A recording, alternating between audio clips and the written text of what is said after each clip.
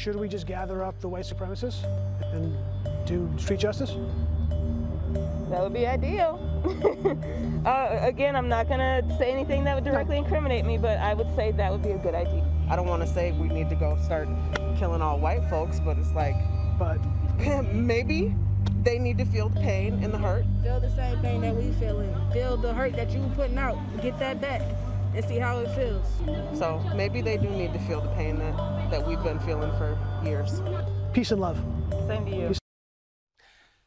Ami, were you shocked by the responses you got when you went around asking people about race and about whites?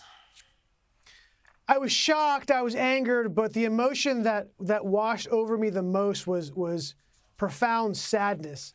By the way, the one clip where the woman said, you know, round up the white supremacists and do street justice, the clip before that was her defining white supremacy. It wasn't guys with white hats on. It was basically anybody who's a Republican who voted for Trump, who doesn't believe in race as the most important thing that we view the world through. So basically, most of this country, she said, was white supremacist. Yeah, look, I can go on and on. And that video, they're talking about the genocide that is happening to them in America, the genocide. And when I clarified what genocide means, right, the eradication of an entire race of people, they looked at me and they go, yeah, that's exactly what we're talking about here. What are we talking about? We're talking about all of this comes down to data. I'm a data person. I try not to be overly emotional. I try not to look at things through anecdote. I look at things through data. And what we have, what does the data tell us? That in 2020, 18 unarmed black people were killed by the police officers. 18. Of those 18, the vast majority of them were either the perpetrator was attacking the police officer, trying to grab his gun, trying to choke him, or an honest, terrible mistake. The vast majority. There's a small handful of things one could look at and say, this was a bad shoot. This was terrible, okay? So this is what we're talking about, a small handful. Everyone is a tragedy. I don't want to make light of any death. But to overturn our system of government, which is what they're trying to do. Make no mistake about it. When they say systemic racism, what they mean to say is the entire system has to be overturned. They mean the judicial system completely, our form of government completely. You used the word, when I was listening to you guys, neo-Marxism, you use that word a lot.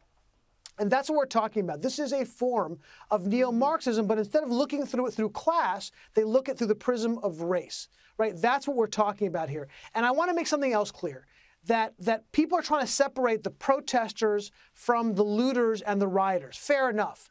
But they are absolutely two sides of the same coin. What do I mean by that?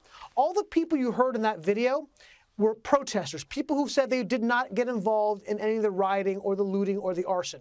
But I probably have spent more times from somebody on our side with the protesters than anyone else in this country or the world. I've interviewed probably 500 or 600 people on camera, off camera.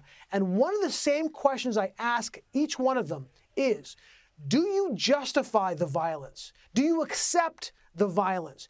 And of the 500-600 people I spoke to, I can think of 2 who said no, it's unjustifiable. Wow. The vast, vast majority of every single protester who went to a BLM rally, ask your friends and family, their kids, and they will justify the violence. They won't engage in it, but they'll justify it, and it's that justification which gives the air to these violent people, the people who are destroying and upending our cities. They are supported by these people, and I want to make that point abundantly clear. That's why we are in the situation we are in today. That army is exactly what happened in the brown shirts in Hitler's Germany. Precisely that. The people accepted that the violence was somehow acceptable, and that is the problem we're looking at. James. I want to ask what you thought about how Joe Biden talked, first of all, in the run-up to the verdict in the George Floyd trial, and then also what he said afterwards, where he seemed to, first on the one hand say that there was only one proper jury verdict for the jury to come back with, which is fine, but except he's the president, and number 2, then went and endorsed essentially systemic racism and critical race theory. What did you make of Joe Biden's behavior in all of this? It's the same behavior that I've seen throughout his presidency. Look, when he became president, Joe Biden has always, for the most part, been a moderate, a left-of-center moderate. And I don't have a particular issue with that. I mean, it's not my cup of tea, but fair enough. If that's who he elected, that's who he elected. He has in both word and deed been radical in his presidency. And when it comes to race, that has been no different. He has been, if I'm to underplay it, he has been awful. And he's been damaging, and he's been hurtful to our race relations. Like I said, the last time we spoke, he used the words, like, he denude. What the left does is they take words and they denude the power from those words. So when he says voting rights, the voter ID laws are Jim Crow on steroids, that is despicable. It is disgusting. It does nothing but add fuel to the fire we have seen. And for him to predetermine the outcome of this race, and by the way, not just him, other Democrats have said the same things. And by the way, my guess is that when Derek Chauvin comes up for appeal, and believe you me, he will, they'll be using this for a mistrial. And by the way, the judge himself said there may be some grounds for this, okay? When you have a Democratic Congresswoman, Maxine Waters, a race baiter par excellence for years, come to Minneapolis and first of all, try to get people to commit more violence and then try to predetermine the outcome and saying if you don't get the outcome, there will be more violence. This is problematic to say the least. And yeah, it is. So Army, can I just I'm let down. Can I just ask you on that? Do you think the jury, one juror has said he didn't want to see the city burn? Your video showed people saying, "Oh, well, the city's going to burn if he gets off, if the verdict ain't guilty." How do you think the jury? Do you think they played it fairly, or do you think that there was one eye on the city potentially burning? Oh my God! Of course they did. Yes, of course they did. Because by the way, it was shocking to me. And by the way, if I'm coming hot, I apologize, guy, but I'm really worked up about this.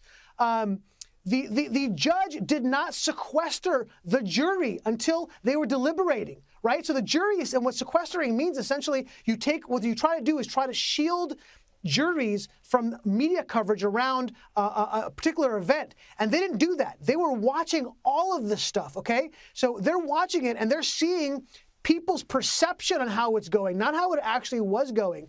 And yes, look, I'm not going to argue whether their justice was done, not done. This is a jury of our peers, and they found him guilty. But if you ask me, and I watched many, many hours of this, was he guilty, in my opinion, of manslaughter? Absolutely. Third-degree murder, by the way, and I don't want to get too much in the weeds, stop me if I am. Third-degree murder doesn't even apply. Never mind was he guilty of it. It doesn't apply. In fact, it was first taken off the table, but this judge put it back on.